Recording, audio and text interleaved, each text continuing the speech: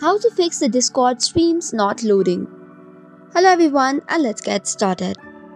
Are you having trouble to open or load the Discord streams? If that is the case, here is 2 basic troubleshoot that you can apply to fix the issue. To get started with, open your Discord application and make sure it is updated. Once you log in into the Discord app, go to Settings, scroll down until you see the Advanced option. Once you click on Advanced, make sure to turn off hardware acceleration. Turning this off can help you fix any issues related to the flashes or the stream loading problem.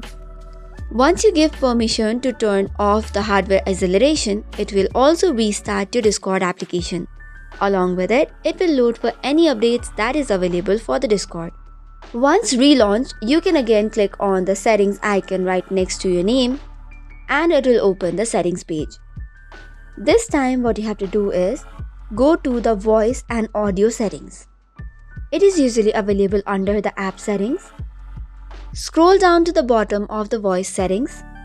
Turn on the option of use our advanced technology to capture your screen. Once this is done, you can save the Discord application settings and use it again. And this should probably work. So this is all for today's video. For more such contents, do not forget to hit the like and subscribe button. Thank you and keep watching.